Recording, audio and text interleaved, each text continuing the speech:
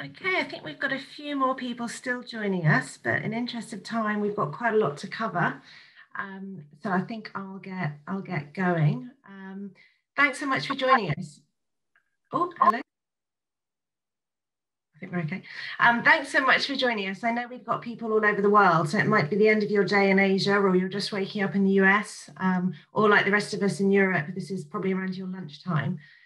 So wherever you are, a very warm welcome. We've got quite a bit to cover today. Thanks so much for all of your questions. Around 300 people have registered for this session. And there was lots of questions, and the agenda for today has been driven by them. So there's a number of things we're going to cover. We're going to look at the format of the program, the curriculum, the class profile, your alumni network, and other key areas were career development, fees, scholarships, funding, and the admissions process. And I know there was a number of questions around the GMAT, so I'm happy to address them as well.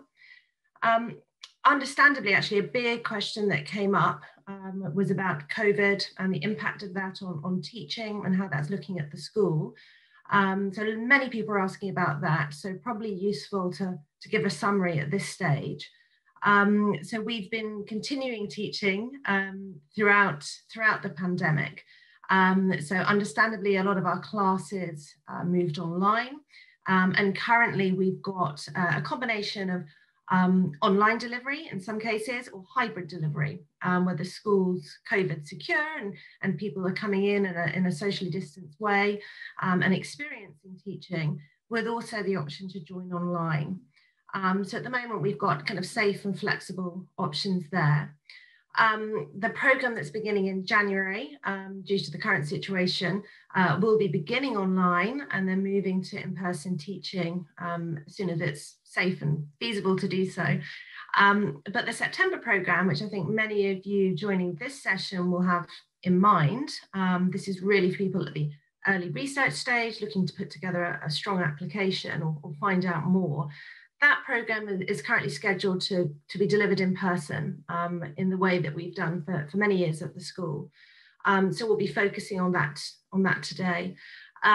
If, of course, we find ourselves in a situation in September similar to the situation currently, and we hope not, we will be flexible then as well. So I hope that helps kind of address that at this early stage. The other question that came up a lot is kind of why Oxford? And you're on this session today because you're looking for personal growth, personal career development, and whether you're kind of already in a senior role, you're looking to have more impact, perhaps you're in a kind of functional role and are looking for kind of a broader, more senior position, or you're looking to bring about some kind of change or transition in terms of your career journey, you'll be thinking, I guess, about what's the right program for you. And that's really what I'd like to start thinking about and tell you a bit more in terms of the Oxford Executive MBA. So this image, some of you may be familiar with. It's kind of one of the most famous landmarks in Oxford, and it's the image that tends to come to mind when people think about the University of Oxford. So here we've got the Radcliffe camera coming from the Latin word for room. This was built around 1740 and is there to, forms part of the Bodleian Library. Next to it, you can see one of Oxford's colleges. This is All Souls College. And it really does bring to mind that when you join the Executive MBA, you're joining a business school, but you're also becoming an Oxonian. And with that, you have the architecture and the traditions and all of those things that you'd expect. But it also means in terms of your teaching, we're going to teach you about business, but actually you're going to have exposure to economics, science, politics, international relations, all of the things that we believe global leaders will need to be successful over and above management practice. So essentially, when you join Oxford, you're learning about business, but you're learning about more than business as well. This is the business school. So many of you on this call may have been to Oxford. Many of you may have not have been to Oxford, but if you have, you may have walked or gone past this, or possibly even visited or studied with us before. This is the business school. We're in very kind of modern facilities. We're the second youngest department of the university. And it means, against the backdrop of all the history and traditions of Oxford, the business school is very much about preparing people for the future. So whether that's looking at the future of marketing, thinking about the future of real estate in our research, understanding how AI is going to impact business in the future, we're very much about thinking about innovation and future challenges, and preparing people to take them on in global roles. So when you join the Oxford Executive MBA, you have the best of all the old, but you also have the best of the new as well. Another thing that I think is really important for you to think about when thinking about what would be your preferred Executive MBA program is to consider the format. In broad terms, an Executive MBA is different from an MBA. So it's a part-time program. And unlike an MBA that you study full-time, that's more of an early career program, an Executive MBA is for experienced managers. It's not a weekend program, so people study in week-long blocks. Okay, so that means over 2 years, and the program is approximately 2 years long. You will either be in Oxford or one of our international locations approximately every 5 to 6 weeks. We have 2 classes that begin each year. So we have a class that begins in January and a class that begins in September. And they both have around 70 students in them. Your first year and a good part of your second year, you will study all the core subjects, and we'll touch on them in a moment. And then in your second year, you'll shape the program around your own objectives. So you will choose 4 electives that you wish to study. And they may be international electives. So we have an international elective in South Africa, another one in the US, and 2 of our core modules that everyone will do together. One's in China and one's in India. And then the core themes of the program. So entrepreneurial thinking is a really key part of what we revisit throughout the program, along with strategic leadership, really about building leaders who are going to take the most senior positions in a global context. Here's all of the core curriculum. So these are all of the core areas you will cover when you come to study here at the school. I won't go into the details of every single module right now because we've got quite a lot to cover. But I think the key thing when you're looking at these subject areas is the approach that we'll take is very much encouraging you to understand what the right questions are to ask, have the tools and frameworks to apply, and feel that you can then go on and make better informed decisions for better outcomes for your organization. So briefly, in the areas of leadership, it'll really about thinking about what are the frameworks for team and organizational performance. We'll consider things like leadership style, personal reputation, and really what your role is as a leader in the global economy. Strategy is probably worth touching on. It's normally one of the courses that people find most helpful or most drawn to in terms of an executive MBA program. And that'll be over and above teaching about how to formulate a strategic plan. We'll also give you the skills to be able to interrogate them and advocate for them, which is a real kind of career booster for those senior level positions in which you're going to need to expand or innovate. These are some of the electives that you could choose from. So we offer a range of electives. Predominantly, they'll all be delivered in Oxford during your second year. However, the FinTech elective is currently delivered in London. Entrepreneurial Finance is the US elective, so that's delivered in the Silicon Valley and is a really exciting course with some amazing speakers that will come and and be in conversation with you. And we also have Inclusive Business, which was delivered in Cape Town, which is all about how do we build businesses that are not only profitable, but responsible as well. This is going to be a little bit of a flavour of what a week would look like at the school. So it's pretty full on in terms of everything that you'll be studying. And in every course week, you'll be studying a number of subjects. So we don't, for example, have a week of business finance and then a week of accounting and so on. There tends to be overlap because we believe it's a better way for you to learn and for the programme to flow. So in addition to your lectures, you'll be in breakout rooms discussing the issues and applying them to case studies.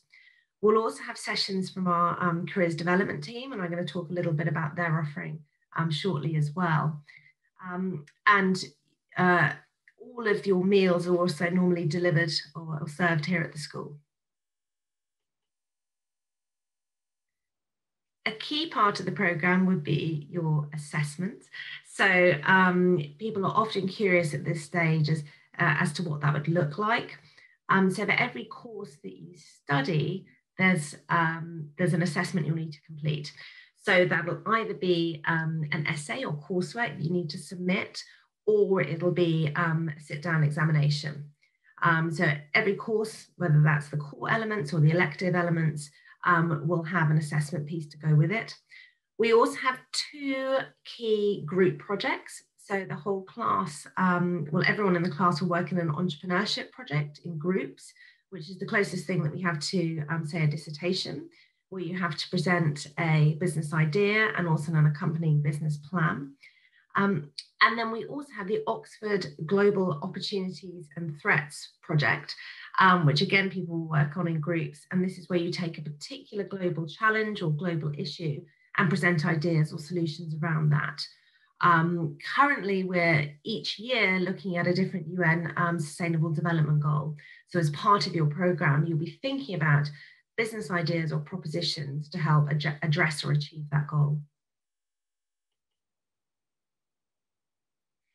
One of the key things that came up in terms of your questions is kind of understanding who you'd be studying with. So this is a class that joined us in September. They're now on their second module.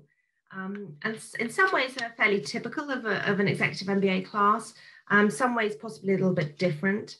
So you can see it's a really international group. So usually we have around 30 or plus nationalities on the programme. We have 40 nationalities join us recently. It's an experienced class, so the average age was 40. More typically, the average age is 38, 39, so not too far off. But the age range is broad. So unlike an MBA programme, where most people tend to be a much kind of narrower field, for the executive MBA, we may have a few people in their early 30s, and then we have people up to mid-50s and in this case 60s as well, as people are working longer and also getting into leadership positions earlier. We see a kind of very broad range. We have 25% women on the course. Typically, we've seen more, 35, 40% women. So we have slightly less women for this particular intake. But in terms of sectors, again, very, very diverse. And I'll tell you a little bit more about that in a moment.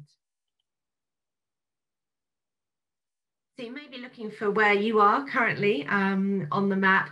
This is a breakdown of nationalities rather than where people are based. For example, around 30% of the class are UK based, but 20% of UK nationality. But it gives you an idea of the global reach of the programme. Typically the US, the UK and the rest of Europe make up our biggest groups, but we'll have regional representation from all over the world. We're probably one of the most global programs in that all of these different groups are now coming together in one place to study, which really enriches your experience and also makes it a really exciting program for us. Obviously, Oxford's got a very strong global reputation. So we attract people from all over the world. equally, by offering the week-long format, we believe it then makes it easier for people, whether you're in Hong Kong or South Africa, or San Francisco, wherever you may be, to join us at that school and really concentrate on your studies for that week.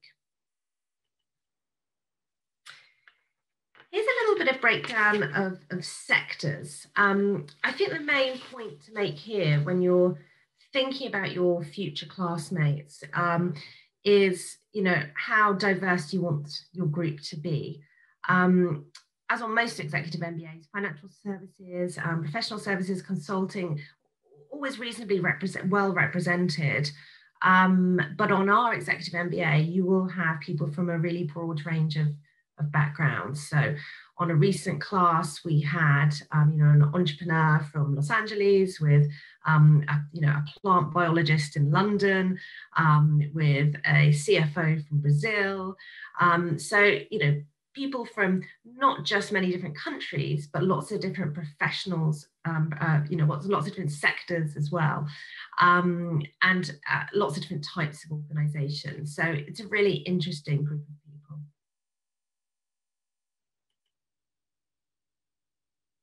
Thinking about your class, I'd also think it's useful to think about your wider network. So your class is going to form one of your strongest networks, but equally, as a student of the university, you'll be part of the business school and therefore our alumni network, which I'll talk about now.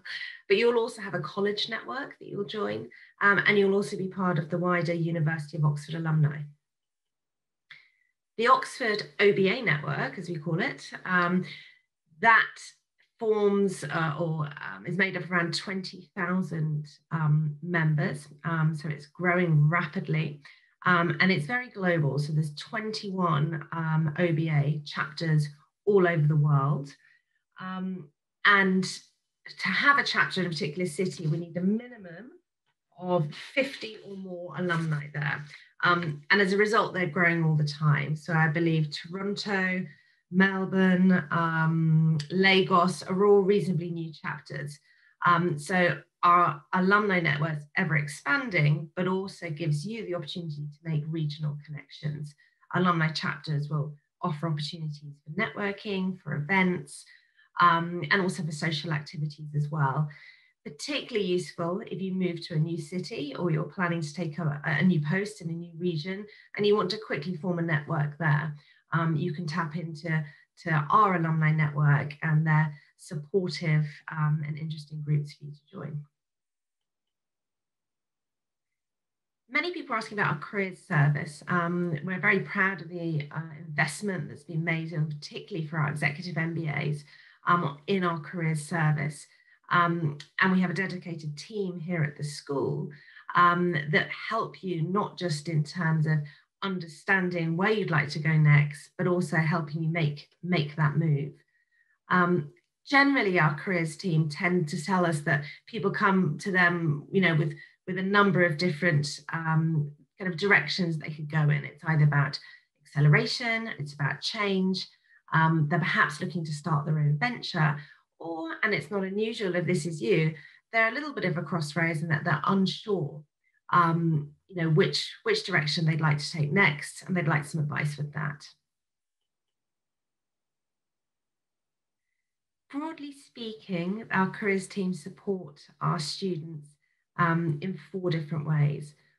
One way is really about coaching and understanding where you might like to go, and we would call this kind of career direction and planning. The next stage is more specifically helping you on your job search. So understanding what organizational connections we have, what would be your target organizations, what types of roles are most appropriate, and making inroads there. At application stage, we do mock interviews, we help people with their LinkedIn profiles, or understanding the specific requirements of different organizations in terms of their recruitment process.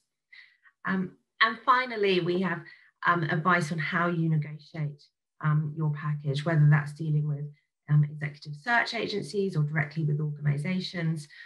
That's another area where we would continue to support you. Often people use our career service not just to change job, but also to change industry. So it's also useful for you to note that we have industries advisors that specialize in different sectors. So whether you're looking to move into FMCG or private equity or whatever it may be, we will have an industry advisor that will be able to support you and provide you advice. And our careers development team would organize that for you. And we have a dedicated platform as well to help you set up various appointments at a convenient time that would be useful to your next step. Financing, moving on from careers, financing was a key part of the questions that came up, and understandably, the value of an executive MBA will last for a lifetime, but it's a significant investment now, and we recognise that. So here I'm just going to touch a bit more on what funding options are available to you, and particularly go into a bit more detail about our scholarships as well. For the September 21 class, the programme fee is £94,800, so just under £95,000. And that excludes any travel or accommodation costs. So when thinking about your overall budget, you want to include them. Many candidates coming onto the programme explore private loans, and one of them that's most popular is the Prodigy Finance loan. We'd ask you to look into that independently, but I thought it was worth highlighting. It's particularly, I think, attractive because the repayment period's quite long and with no kind of early repayment penalty. People often find that attractive option, so that's maybe something to consider. And also, we would like as many of you as possible to apply for the various scholarships that we have on offer. So to talk in a bit more detail, we have 2 scholarships that are specifically for women. So we have the Forte Foundation Fellowships for women. We have one scholarship, one Forte scholarship per class, which is worth £30,000 towards the programme fees. And then we have 2 more women's scholarships, which are worth 50% of the programme fees. And that's the ones in association with the 30% club. So for every class, we will have 1 Forte and 2 30% club scholarships, and they're reasonably weighty in terms of the programme fees. The criteria for them are around professional. There's also an element of wishing to inspire others and also be an ambassador for the school. And to apply for them, you need to attach an additional 200 to 400 word statement to your application. We have the Hasmukh Patel Scholarship, which is a new scholarship that we're able to offer. And that's for candidates of African nationality who are ordinarily based in an African country. And that's a full scholarship. In order to be considered for that, you would make your normal programme application, but the criteria would be kind of being a very strong candidate, but also an intention to contribute to Africa's development as well. You don't need to do an additional statement for that, but you will need to apply by an earlier deadline, and I'll touch on deadlines shortly. The scholarships which everyone can apply for, and I'd encourage you to do so because a good number are awarded per class, are the EMBA Directors Awards. These are for any candidate, and the criteria is again around the strength of your academic and professional achievements, but also there's an element there of diversity, so being able to demonstrate what you're going to bring to the class, which is different from others, and also about positive impact. So if you awarded the award, if you won the award, how would this be have a positive impact not just on you, but your organisation or your sector or your region in the long term? And to be considered for that again, an additional statement, 200 to 400 words as to how you meet that criteria. And I'll move on to deadlines shortly. We also have the Oxford Alumni Scholarship, so they're for people who have been awarded a degree-bearing qualification from the university. There's no additional statement for that, and that's worth 50% of the programme fee. So if you are Oxford alum, you should definitely apply by the deadline, the earlier deadline for that, in order to be considered for that. Finally, it is worth having a look at the University of Oxford website, the broader website rather than the school's website, because that has a search tool on there where you can put in your personal profile and information, and there may be specific scholarships out there that may apply to you as an individual that's worth exploring.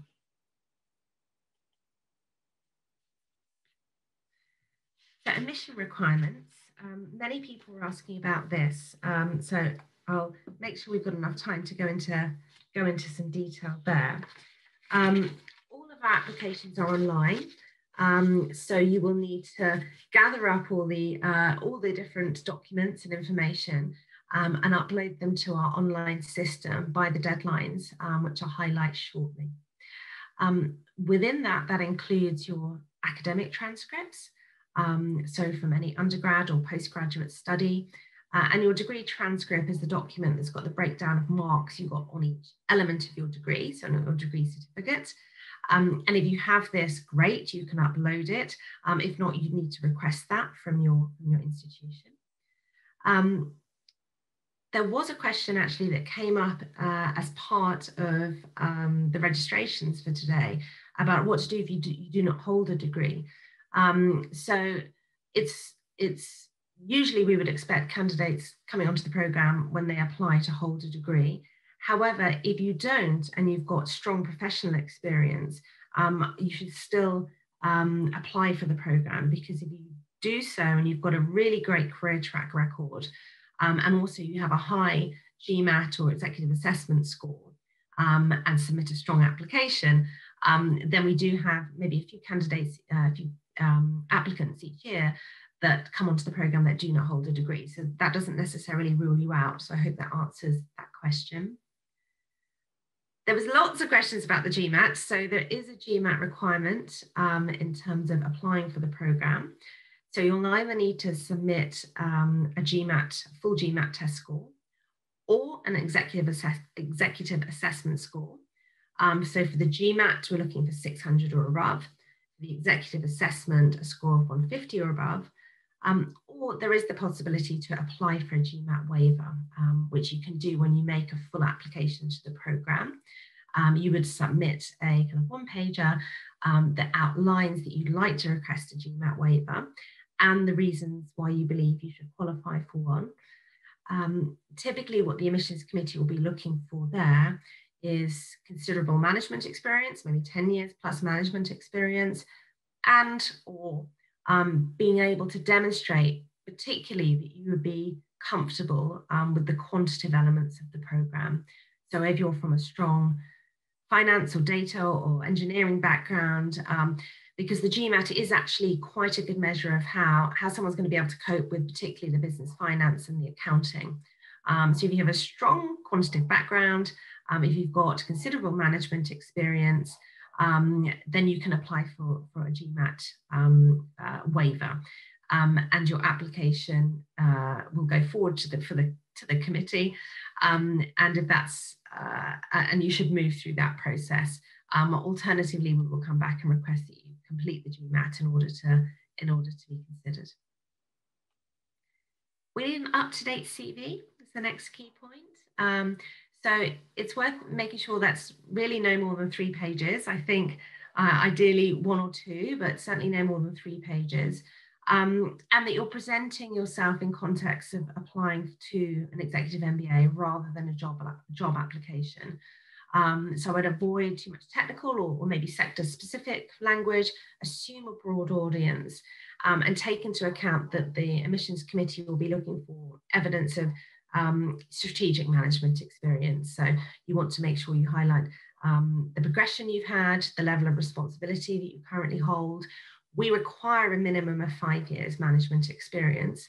Many candidates have a lot more than that, but you certainly want to make it clear on your CV how you've progressed and what responsibilities you've held in light of applying to an executive MBA. You'll need to complete 3 essays. So 2 of these are reasonably short. So 500 words around your strengths and weaknesses. So how would other people describe you? And then there's a longer 500 word, and then there's another 500 word essay which is around your career objectives. So why are you looking to undertake the program? And then there's a longer 2,000-word essay, which is around describing an issue in your organization that you view as problematic, 3 different ways to address that, and the strengths and weaknesses of each of those options. So that essay title is on the application site, but that really is an opportunity for you not just to show the types of things you're thinking about in your organization, but also to show that you can put together a good piece of written work. So there's a lot of essay writing on the program, and the committee will be looking for candidates who can evidence their writing thoughtfully, thinking analytically, and are taking a reflective approach to the issues that they're faced with. Finally, we need 2 references. So we say professional or academic. In reality, for this program, most people use 2 professional references. We don't stipulate it must be your current line manager, but often it would be your current line manager or previous line managers, or other people that are more senior to you currently in your organization. So they've got to be people that have known you for a good amount of time in a professional capacity, and are also credible. So I would avoid anybody that works for you directly or indirectly, and focus on those who are senior and know you well, and will also make time to complete the reference for you. In terms of the process, you would input their details onto the online application system. And when you save that, they would receive an automated email from us with a link on it that they would click through on and to complete a statement about you. There's a few prompts and directions that they're given, but hopefully it wouldn't take them more than 30 minutes or so. But you'd certainly want to find people who will make time to do that for you, and obviously hopefully say great things. Finally, there is an English language test requirement if English isn't your mother tongue. So there are a few exemptions around that. So if you have studied a degree which has been taught in English, so the language of instruction was English, you wouldn't have to complete an English language test. Or if you've spent over 12 months working and living in an English-speaking country or environment. So it may be you're not in an English-speaking country, but your corporation uses English every day as a language of communication, therefore you could make a case there. So there are some exemptions around that, but otherwise you will either need to keep the IELTS or the TOEFL test, and the minimum scores are all on our website if you want to have a look at them. So deadlines. These are all of the application deadlines coming up for the September class. So the application deadline's now passed for I just realised this is September 20, it's September 21. The application deadline's now passed for the September 21 class. So we're now accepting applications for the September class. So they've just opened, and we'd advise you to apply early if you can. We have a series of deadlines throughout the year up until July. Note that in July is the final application deadline, and we wouldn't advise you to leave it that late if possible, and no awards are made on that final deadline. So if you wish to apply and be considered for a Director's Award, you'll need to apply by either the January, February, April, or May deadline, and awards are made for that scholarship after each of those deadlines. For all other scholarships, so the Women's Scholarships, the Oxford Alumni Scholarship, the Hashmat Patel Scholarship, you'd need to apply by the April deadline. And again, following that deadline, all applicants who've successfully applied for the programme will be considered for the scholarships. In terms of timing, so once you submit your application to us and it's been checked by our admissions team and considered complete, it'll then be passed to the committee for review. You should find out within 2 to 3 weeks then whether you're being called to interview. The interview would then take place and be a one-to-one interview either with the programme director or a senior member of her team. And currently those interviews are happening online. You would then find out within 2 weeks maximum whether you're being offered a place on the programme. At that point, you're given an offer pack that would include an invoice where you would be requested to pay 15% of your programme fee in order to secure your place on the programme. We have a 30-day payment term on that. However, if you need more time or you'd like to await the outcome of the scholarships, then do let our admissions team know, because they're always happy to be flexible there, although your place isn't secured until you do make that payment. Once you have paid your deposit, you will also be in a position where you can consider which Oxford colleges you'd like to join. So, as I mentioned earlier, an Oxford college is a community outside of your department, outside of the business school, which enables you to kind of form networks, form connections with the broader university and with people in different stages in their career, different industries, different subjects. And around 10 or so Oxford colleges consider executive MBA students.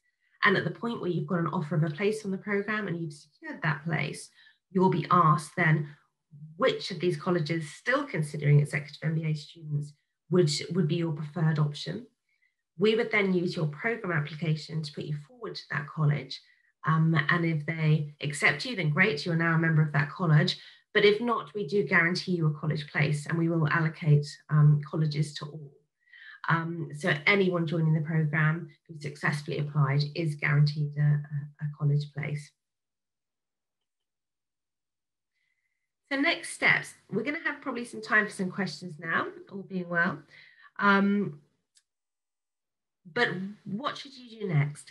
So you're right at the start of the application cycle for the September class. So you've got a good amount of time now to bring your application together. And ideally you would apply by the January, February, or by latest April deadline for the programme. So at this point, you may want to have your CV reviewed. So we have a CV review area on our website where you can upload your CV there and receive feedback. We have a dedicated Executive MBA recruitment team, and different people in that team look after different regions. So you can find your regional contact on our website and get in touch with them.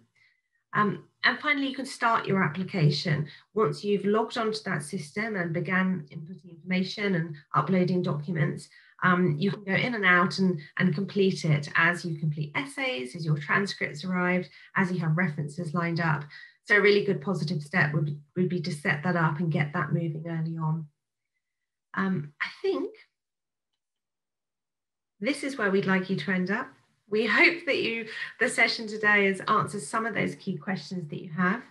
I think we've got time for a few more questions now. So I may stop this video and then see which questions we've come in. I know my colleagues have been busy answering quite a few on the Q&A.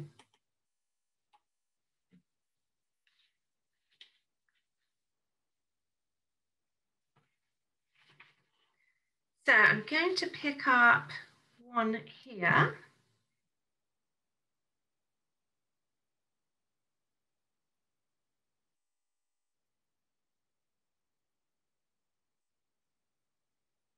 Okay, so I've got a question from John. I think we've met before, John. I think I picked up a note from you this morning to say thank you for the presentation. Thank you very much.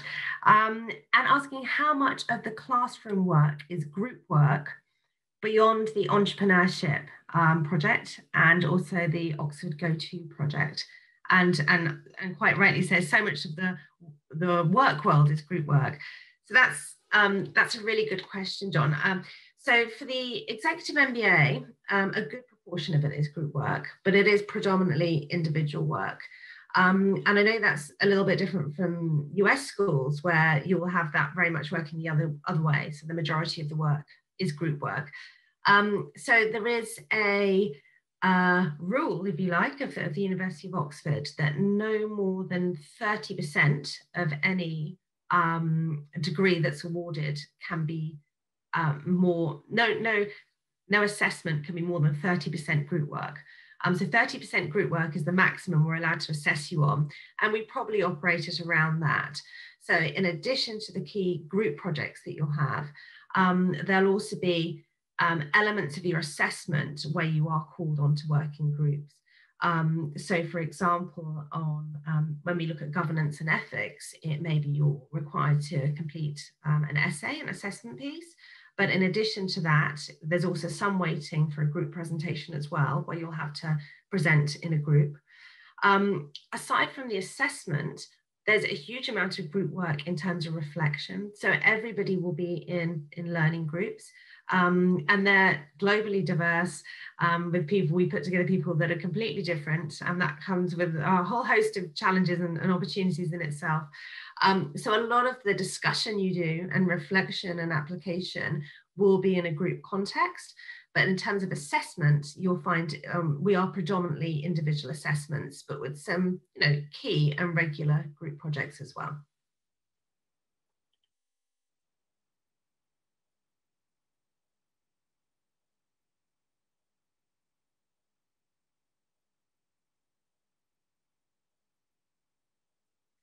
So I think there's a question here which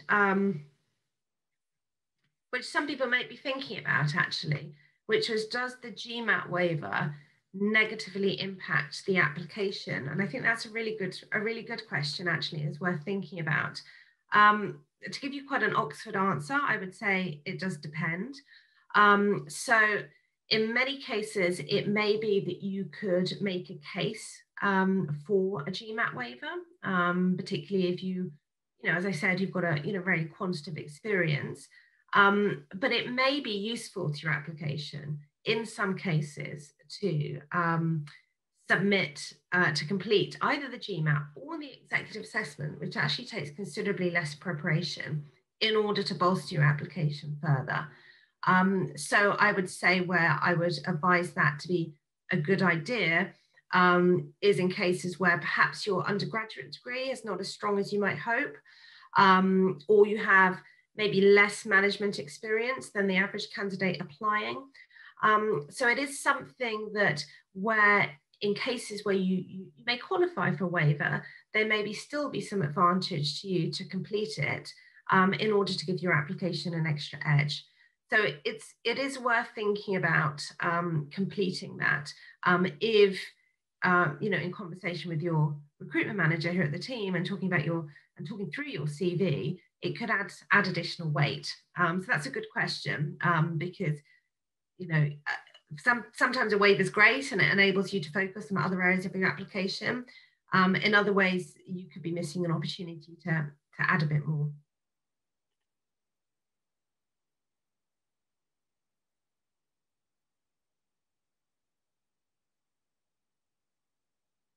Okay, a question here about references, and people often do grapple with, who's the best reference to put forward.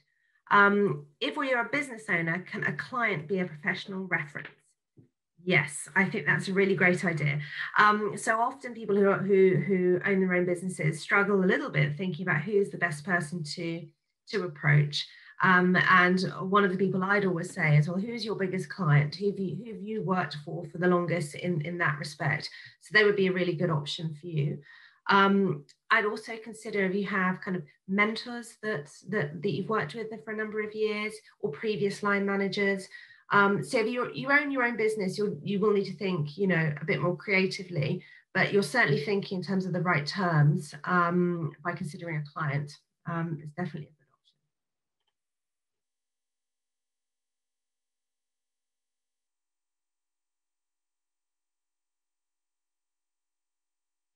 Okay, another question about the GMAT. So I'm going to take this one. Gemma mentioned that one could have the GMAT waiver if they had significant management experience. However, did I hear incorrectly that if one is admitted, they would still need to take the GMAT at a later time? Okay, so in terms of the GMAT, you could, and thank you for the question, it's a good point, and other people might be wondering about this. I'm sorry if that wasn't clear. So you could apply for the GMAT and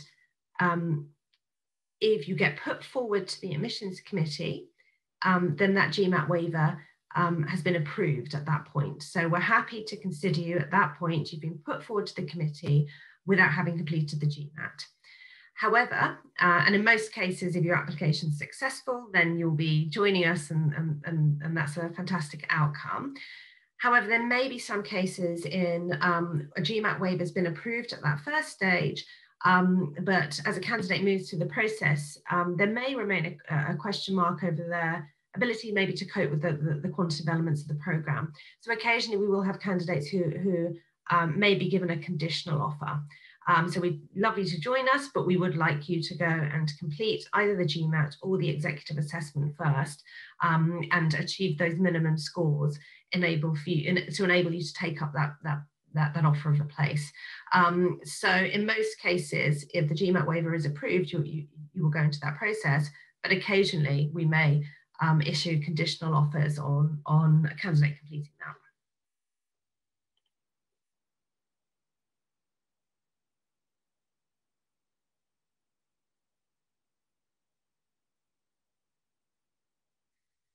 Oh, we have lots and lots of questions coming in.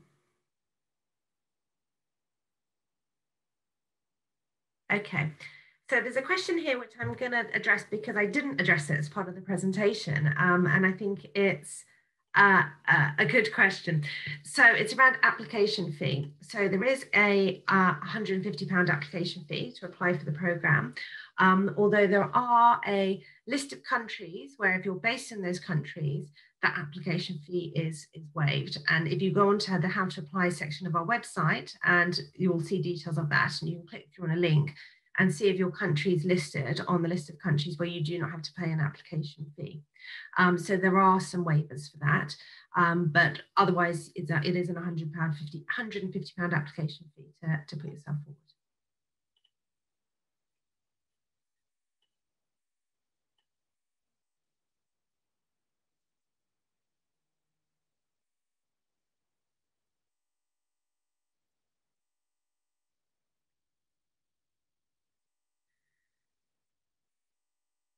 Okay, right. So I'm going to take this question here because I also think this was submitted in advance. Is the Executive MBA recommended if one has done an MBA previously? So again, that depends a little bit. We have seen it before, would be the answer, and it's not that unusual. So a good percentage of people coming onto the Executive MBA have already completed some postgraduate study. So it's not an application requirement. We require people to hold a degree, a good degree, but we don't require them to have completed postgraduate study, but many people have. And in some cases, that may have been an MBA. So there may be a couple of people in each class that have already completed an MBA coming on to do the Executive MBA. Where that makes sense, we think, to us and probably to yourself as a candidate, is if that MBA was completed much earlier in your career. If that MBA was also maybe completed in a different type of organization. So sometimes people have completed an MBA in a more of a local environment. Now they're looking for more of a kind of international environment. So I think if you think that completing the Executive MBA now is going to provide considerably more benefit or be more timely in terms of your future career goals, and you articulate that in your application, then I think that makes complete sense. So we do have, as I say, a few people each year that would come onto the Executive MBA having previously completed one. I would say what perhaps wouldn't make sense if somebody's very recently completed an Executive MBA at a school that's possibly similar to similar to the international environment that we offer here, then I think the admissions committee would fairly question, well, what more is this going to give you? So if you think you can make a case and you think you can benefit, then that's certainly something that other people have done and got a huge amount from. So it does depend, but it's not as unusual as you may think.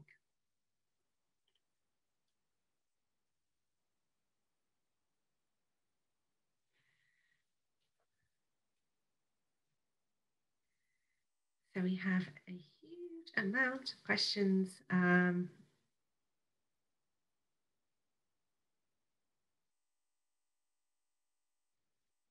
I know some of my colleagues have been working away, typing through.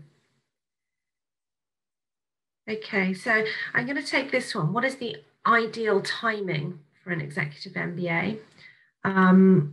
That's been asked, and I think that's something really, really important actually to think about, because when you're looking at an executive MBA program, you want to have two things really. You want to have enough experience under your belt to be able to bring it to the classroom, not just to contribute, but also to reflect on, to enable when information is presented to you, you can think about experiences you had in the past and apply it to that, and therefore essentially get more value. So you want to have a good amount of experience, and that doesn't just have to be in years, the quality of that experience, the different things that you've done. And you also want to think about future value. So, you know, your executive MBA is going to, you know, pay off for a number of years in terms of your skills, in terms of your network, in terms of your profile. So, you know, whereas, you know, if you're thinking about doing an executive MBA in 2 or 3 years, in order to have enough experience, that's great. If you think you've got enough experience now, then the sooner that you look to kind of move forwards with that, the sooner you look to move forwards with that, then the more value you'll start getting back from that as well. Okay, just going to be another question. My battery's just so we've got time for a few more. Thank you so much for all your engagement.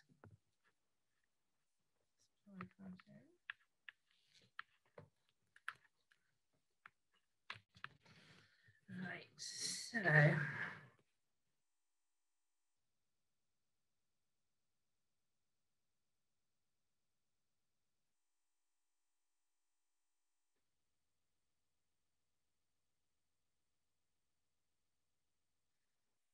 okay, David, we've been in touch. You've got a good question.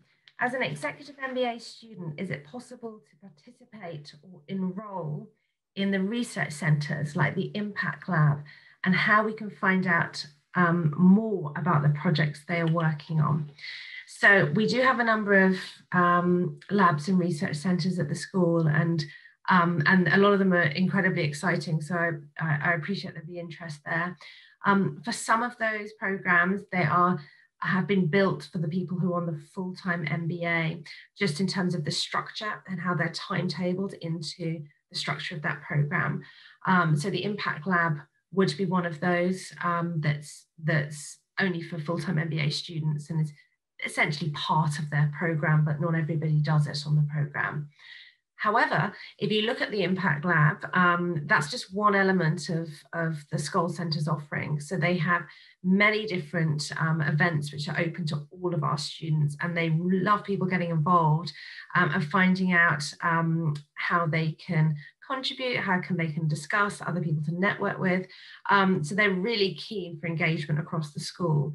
So where the Impact Lab and the Finance Lab are built for the full-time students on the MBA, there's plenty of other opportunities to engage with those other elements of the school, and lots of encouragement on our side to do so.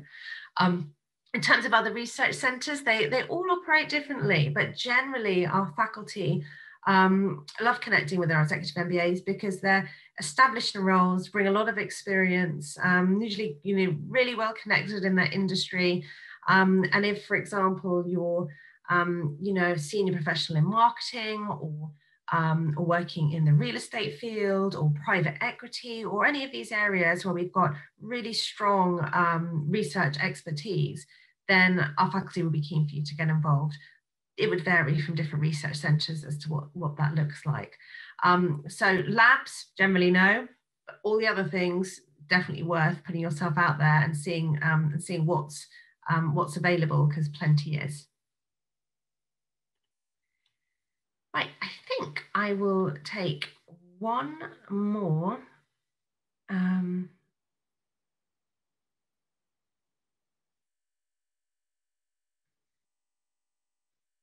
I think there's so many.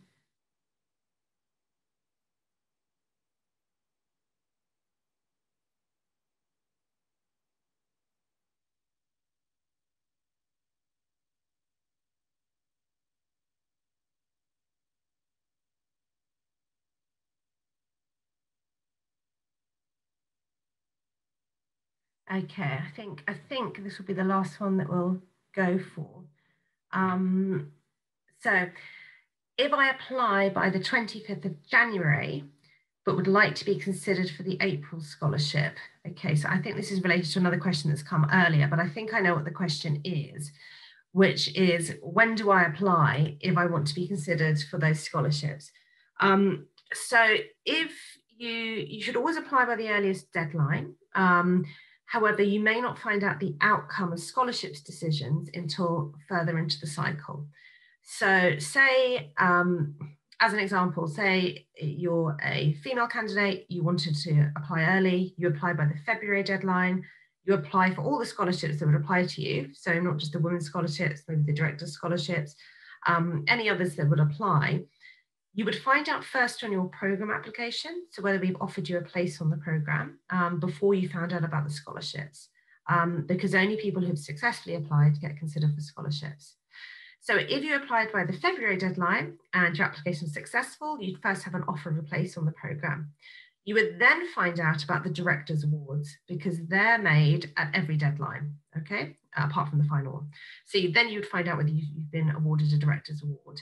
And if you have, great. And if not, you will find out about the other awards later. So the Women's Awards, and this could also apply to the Hashmat Patel Award or the Oxford Alumni Awards, you would not find out until later in the cycle, probably more maybe May or early June kind of time. You would find out about them at that point. If you had been awarded a Director's Award, and then you'll also be considered a successful candidate, for example, the Women's Scholarship or the Oxford Alumni Scholarship, you would never be able to take both those awards. You'd have to decide which award you'd like to take up. And in most cases, obviously, you take up the larger award. So, you would be considered for everything you applied for, but it may be you're considered, or you would be considered at different times in accordance with the deadlines for those scholarships. If you want to await an outcome of a scholarship whilst before committing to the program, you can certainly speak to our admissions department about that, because it may be they won't lapse your offer if they understand that's what you're keen to do. But it also